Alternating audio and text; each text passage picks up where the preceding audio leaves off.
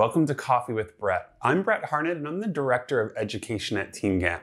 Thanks so much for checking out this video. If you're looking for more project management tips and tools, definitely check us out at teamgantt.com or on social. And click that subscribe button so you get notified when we release new episodes. All right, so let's jump in. I'm fully caffeinated with a cup of coffee still in my hand, and I'm ready to let you in on a secret weapon of mine. Secret weapon, if you will.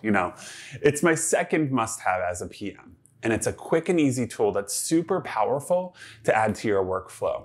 You want to take a guess about what it is? It's funny when I talk to the camera like this, right? Well, I'm talking to you. All right, did you guess? Well, if you guessed TeamGantt, you're wrong. Good guess though, because that's actually my first must-have. Plans are not optional ever. Definitely remember that. All right, so the number two thing, the thing that I'm talking about today is status reports. And they actually work hand in hand with your project plan.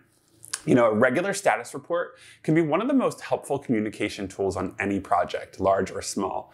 It's an easy way to keep your team and your stakeholders informed and to manage expectations as your project makes progress or your team makes progress. So I always recommend doing weekly or bi-weekly status reports depending on the size and the scope of your project. And I only say that because you might not need to report out on smaller projects, but you'll need to be the judge of that. But if you're having trouble keeping people aligned on project details, this will absolutely help you. Essentially, I see the status report as a critical form of communication that keeps everyone honest about project details. A good status report covers the work that's recently been done and highlights what's coming next.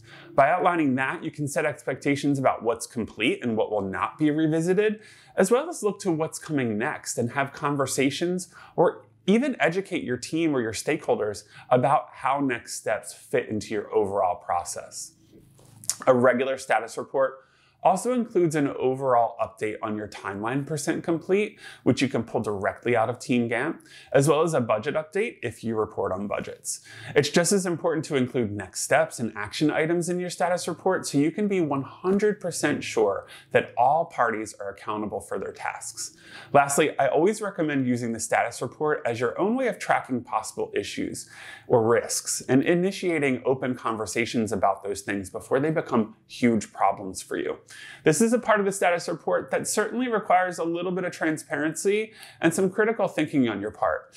Now, the thing here is that you don't want to alarm your team and your stakeholders about risks, but if you see a potential issue, you should document it and discuss it in your status report or in your status meeting, because talking through an issue early on will help you to resolve it more quickly. Plus, you'll have it documented. And when you do that, you can just justify why a certain decision was made or why a date was missed if something is looked at later on in the project. Basically, I want you to cover yourself with documentation. I'm sure you get it. It's easy to pull a status report together. It typically takes me about 20 to 30 minutes to write my first project status report, and then about 15 minutes weekly just to update it. And man, is that worth the time. They're so helpful, not only in keeping things documented, but I have to say, it kind of makes difficult conversations easier because you get to present it in writing before actually discussing it. Maybe that's a little bit of a mind trick that I'm playing on myself to give me a little bit of confidence to jump into those difficult conversations. I don't know, it works. I also tend to think that the status report makes people more accountable to the project and to their tasks. Why is that, you ask? Well, because a status report really shines a light on all of the work that's happening and opens up discussion about progress and issues related to the work in a way that, just looking at a project plan can't be done alone. It's that added PM context that's really going to make that status report useful. So again, it's definitely worth your time and your extra thought. Think about it this way. If you're a PM or if you're a project lead, this is your deliverable. So make it good. If you want to start implementing status reports, grab our free status report template at the URL on screen here or in the show notes. This is a template that I've used for years. It's one that I created and it really does cover all the bases. All right, so the last thing I want to talk about before you write your first status report using that template, I recommend getting your status reports on your calendar by conducting a meeting to review it with your team and your stakeholders. That is going to make you accountable to getting it done every week before that meeting so that you can arrive prepared and be ready to have conversations. Same thing goes for everyone else. Make sure you deliver that status report in advance of the meeting so people can skim it and then you can discuss.